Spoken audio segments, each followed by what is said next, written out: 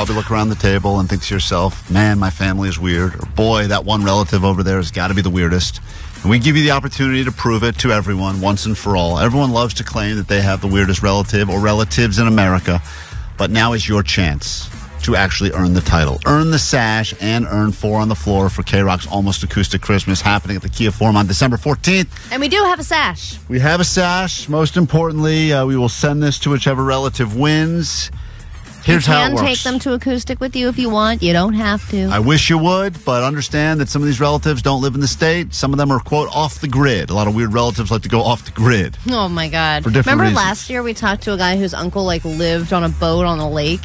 Lived on a boat, but the boat didn't work or something. Yeah. The boat couldn't actually leave, so he lived on a boat, but the boat couldn't go anywhere. That's a real weird relative move, right? There's different levels of weird for relatives, and I know that in a few moments we're going to meet all of the people on the phone right now, but before we can even start the official competition for the 3rd annual search for America's Weirdest Relative, Jake the Nerd did tell us yesterday that he is going to his cousins in the Central Valley for Thanksgiving because he was, quote, born there. I was born there. And he said it's his birthright that he gets to go back every year. I said it's known that I go. It's known. And we asked him if he was actually invited or he just goes. And he said... It's known. It's known. Well, Jake, we did track down your cousin. Okay. Her name is Carol, correct? Mm-hmm. Okay, hold on one second. Let me get her on the phone. Hey, this is Jake the Nerd's cousin, Carol. That's me. Hi, Carol. Thank you for agreeing to be on KROQ with us. No problem. A couple of questions, and you please answer honestly. And you can say hi to Jake. Jake's here too, but honesty is what we appreciate on this show above all else. Is Jake invited to Thanksgiving, or does Jake show up for Thanksgiving? Well, in our family, it's known What? that you're invited. How many members of your family say it's known all the time? It's on our crest. It's on the family crest. It's known. It's fine. It's known. It's kind of like this. We have a thing. Everybody's invited. It's just known. Right. But if Jake didn't show up, would you be disappointed or would you carry on? Oh, no. We'd be disappointed, but we would also carry on. Right.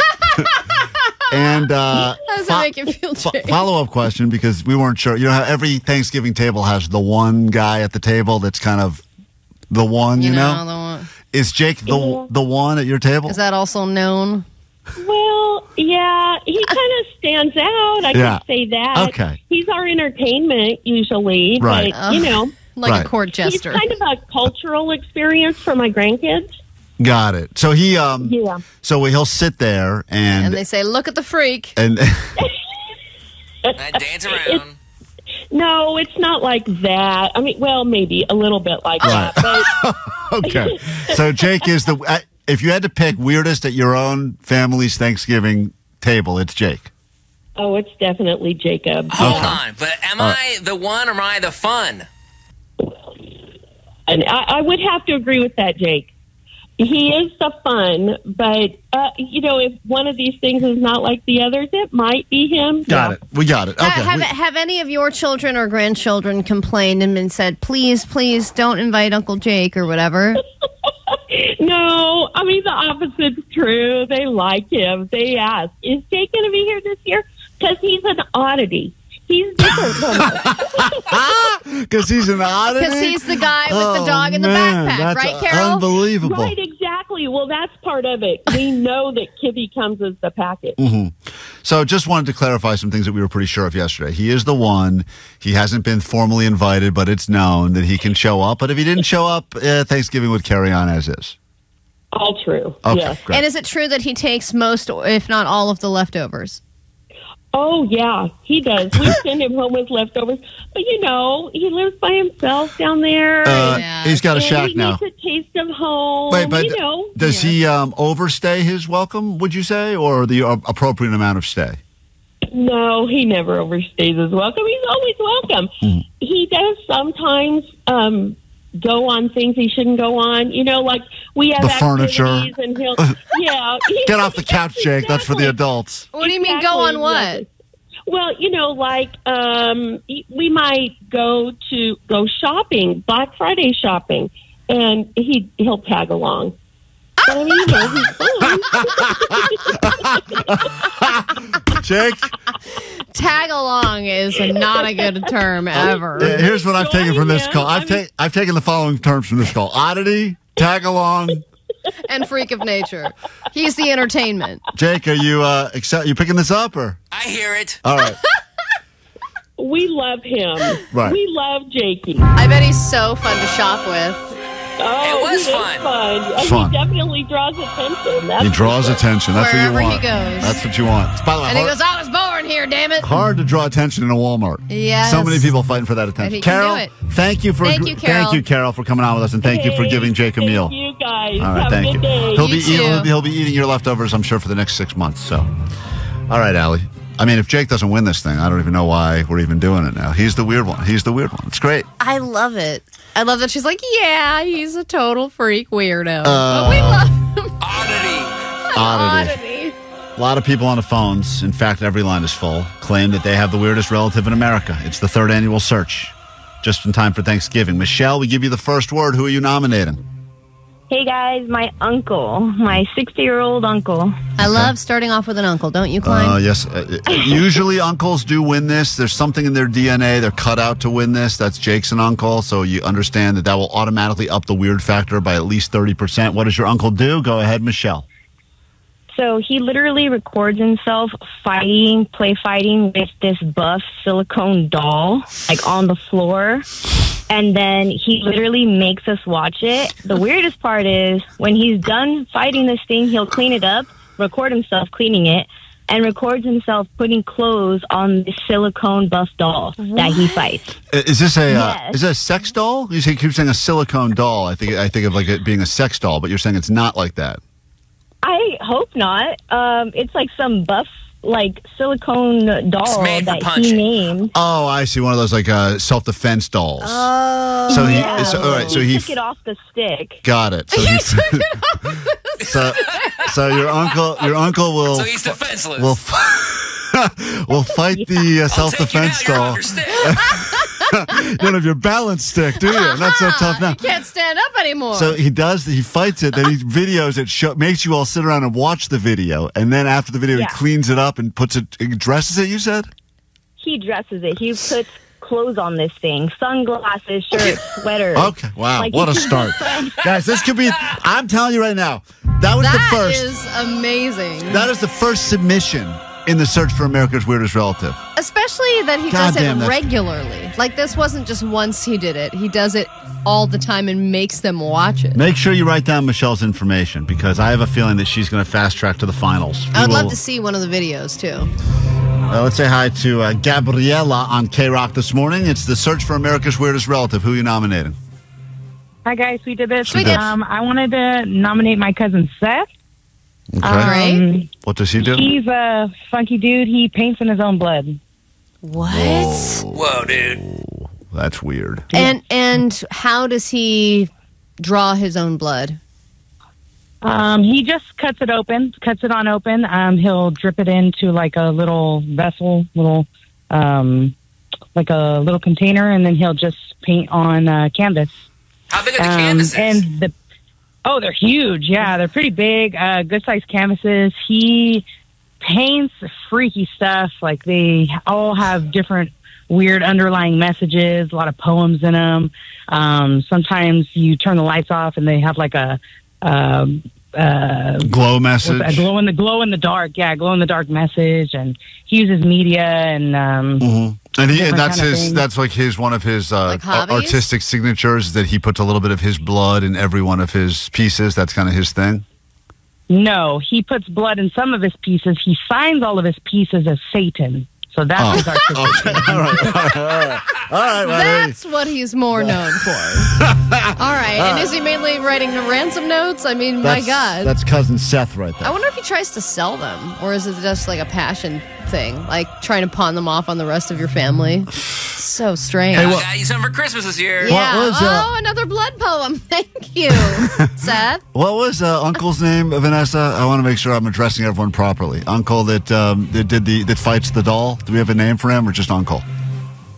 Because I want to make sure that if cousin Seth, uncle, I mean, these are all characters we're going to get to know over the next week until we decide right before Thanksgiving who wins this thing. I wonder if he's like, I got to do a big canvas today, and then he just passes out. Let's say hi to Marlon on KROQ this morning. Marlon, I would guess in most families, Marlon would be the weird one, but Marlon is calling to nominate a relative. Marlon, who are you nominating in the search for America's Weirdest Relative pre-Thanksgiving? What do you got? It's going to be Aunt Sheila, the cheek biter, the face cheek biter, not the butt. So wait a minute. Well, thank you for clarifying. It's very important. Aunt Sheila will come up to you and bite your cheek on your face. Yep, I was around 6 years old the first time she did it, and it was definitely a core memory. She just comes up to you, she says hi, she bites your cheek, she goes, mi cachetona, which means my big cheeks. And yeah, she bites your cheek. And she still does that to this day, or only when you were 6? No, to this day, last Christmas, she did it to my cousin while he was eating his tamale. And when she bites, I mean, she's really leaving teeth marks? I mean, a real bite? Oh, she's biting into a ripe apple practically. Okay, oh my God. Is it like a prolonged, like, is she biting and holding, or is it just like a quick, like, ow? No, she holds. Wow. All right, that's an interesting... Did that baby just get bitten by your aunt, or? She's about to. Give me... All right, hold on one second. That's now we've got an uncle nominated, a cousin nominated, and an aunt nominated. I mean, that's the trifecta right there, Klein. Of weird in the family, it's always going to be aunt, uncle, cousin. Yeah. Somewhere in the... That's the Holy Trinity. Let's add Hector, who's got a nominee for America's Weirdest Relative. Hector, which relative of yours are you nominating? We're only doing a few more of these today, but don't worry, you'll have a chance to get to us throughout the week. The grand prize is 4 on the floor for KROQ's Almost Acoustic Christmas. What's up? Good morning. I nominate my uncle, another uncle, Louis. He likes to urinate in a bucket, like during family functions, anytime. But the thing is that he goes outside when he does it. Instead of going to the restroom, he goes outside. And, it's gotten to the point now where the neighbors see it. So now we're known as the family with the uncle that pees in the bucket.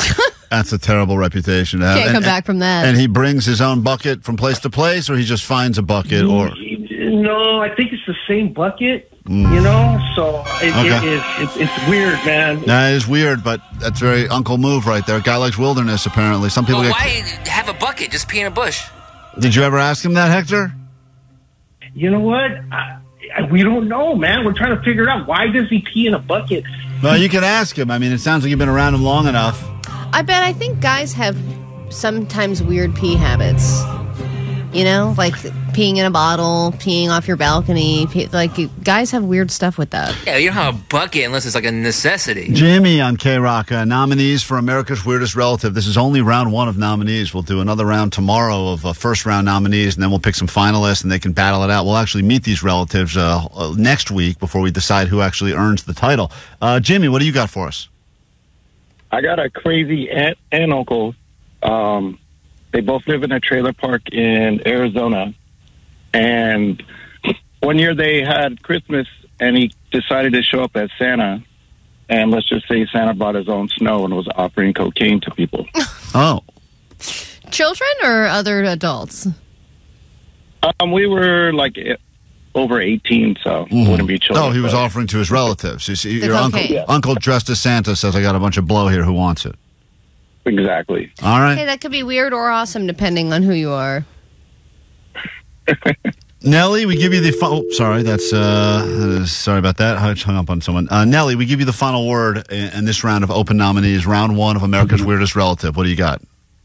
Sweet dibs. Sweet dibs. I'm nominating my brother, the booger roller. What does he do? He likes to roll his boogers. He picks his boogers with his shot-off pinky, first of all, and then he rolls them up and throws them at people while he's driving. Oh! Wait a minute. He has a sawed-off pinky? Shot-off pinky. He shot his pinky off, so it's all, bent and deformed, and that's the finger he chooses. Oh, well, don't bury the lead here. That's a pretty good place to start. How does he shoot off his own finger? I I don't know. So Nobody knows. He's a weirdo. He's a weirdo. So- We don't ask these So questions. he's got a mangled pinky that he then uses That to is pick perfect for picking. boogers and roll them, and then what does he do after he? It's like a little hook finger. So he's like, Okay. All right. Wow. I mean, Allie, I heard all the buzzwords today. Hook finger, pee bucket. I mean, This was just round one of America's Weirdest Relative Search. We'll continue tomorrow, and then we'll give away some tickets. This is KROQ. Well, look at you. You made it through a Klein Alley show video. You probably didn't want it to begin with, and maybe you didn't even know who we are, but let's be honest. The internet's all about connecting with complete strangers that may or may not kill you one day. If you like it, you can subscribe for more. Just click this button. Or over there, or there. We're not really sure. You've heard it a lot. And, comment and like and all that bullshit. It actually does help, believe it or not. So we're saying it because we really do mean it. And you can also listen to the live show or download the podcast if you missed anything and you're getting show mode. Yeah, we're on the radio. You can find one of these things in a museum.